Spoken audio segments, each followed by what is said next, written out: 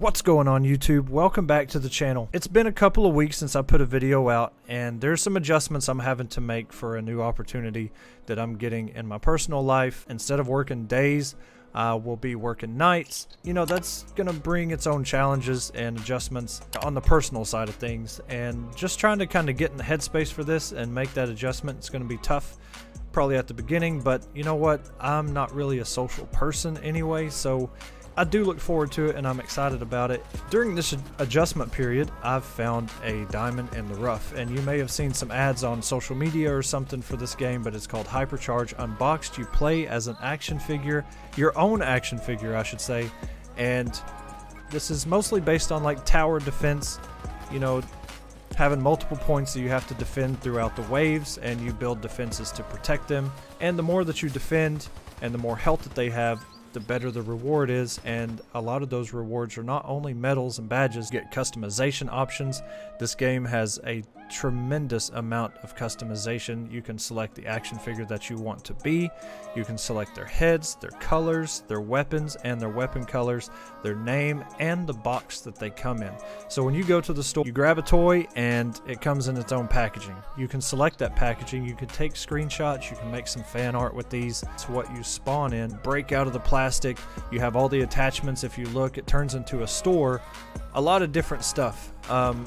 And I've just been having a lot of fun with this game, and I wanted to share it with you guys and kind of give some tips if you do give it a shot. Like I said, there is a demo version out there that's free, or you can purchase the entire game to support the devs. There's 2 DLC packs as well that you can, you know, toss a little bit of money in, and you get characters and customization options with those too. So without babbling too much, I just kind of want to get into this and give you my 5 tips or 5 things that you may not know exist in this game. So that when you get your feet on the ground, your boots on the ground, you have a little bit of an advantage. Let's get into the video. The first thing I'd like to talk about is what I consider a combat reload.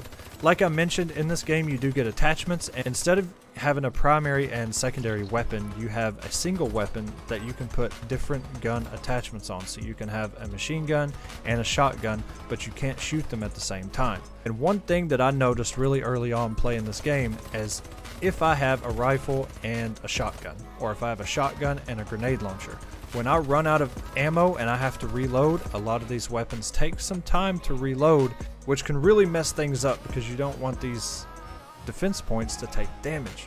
And if you're sitting there reloading, you're giving the enemy more opportunity to deal damage to these points. A way to counter this is if you have, let's say, a rifle and a shotgun, and you expend all the rounds in your machine gun and you're stuck reloading. If you have an attachment of a shotgun or a grenade launcher, you can switch while that rifle is reloading and shoot with that secondary weapon. See the circle finish, which means you can go ahead and reload that secondary attachment, switch back to your rifle or whatever it is your primary fire is, and continue to lay rounds into these enemies. The second thing I'd like to talk about is, yes, there are double jumps in this game, but you can also pseudo triple jump. And what I mean by that is some of the hidden areas in this game require you to jump a long distance, and if you go to an edge and you jump off of that edge and then you use your double jump in the air, a lot of times you're not going to have the distance to make it to those hidden spots. A way to counter this is to simply sprint off of the edge, gain some momentum, and then use your first jump. Once you've descended a little bit more, you can use that second jump, that double jump, to go even further. This is going to help you reach a lot of areas where you might not otherwise been able to reach, and instead of falling all the way down to the floor, you'll be able to get on that shelf or that pipe or whatever it is that you're trying to reach, maybe even find some bobbleheads or secret collectibles and get yourself some more customization. Another thing that you may not have known, if you've played this game a little bit, you probably already know, but if you're just getting your feet wet, black enemies, no matter what type they are going to explode on death, whether you kill them or they reach the objective and explode themselves. If they're at your defense points and you shoot them and you blow them up, they are going to still do a lot of damage, and this can make things get a little bit crazier than they have to be, because normally these enemies are just going to sit there and they're going to attack your defense points. But when you add in that extra explosion from them dying, that's going to break down walls, and then enemies are just going to flood into that one spot. But there is a way to counter this. There are some weapons in this game that are mostly elementals.